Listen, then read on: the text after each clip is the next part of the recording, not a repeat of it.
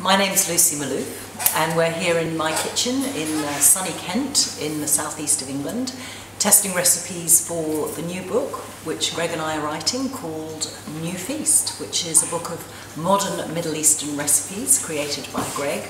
And they're drawn from his heritage, but they are all vegetable and grain based. And actually we started testing recipes for the book about 6 months ago, again here in my kitchen, and we just had a fantastic time. Middle Eastern food very much lends itself to grain-based dishes and vegetable-based dishes and fruit dishes, so the meat really has not been missed at all.